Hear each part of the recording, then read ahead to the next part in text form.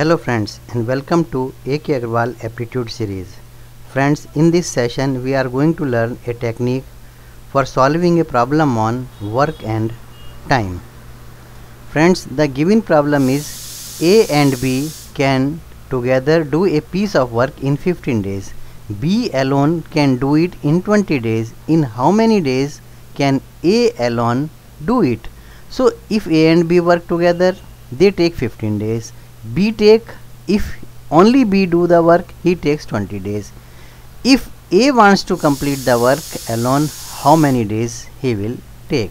So just to answer this question, A plus B is 1 day work is equal to 1 by 15, because A plus B take 15 days to finish the work. So in 1 day how much work they will finish? 1 by 15.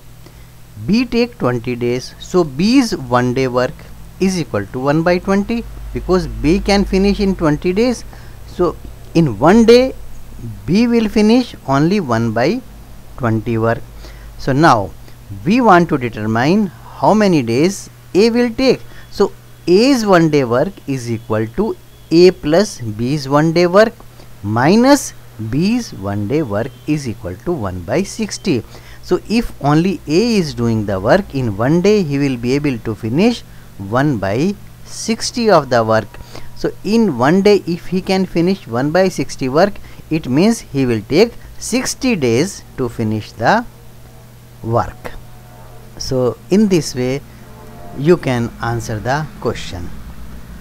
Thank you very much for watching this video. Friends, you can also follow me on Facebook.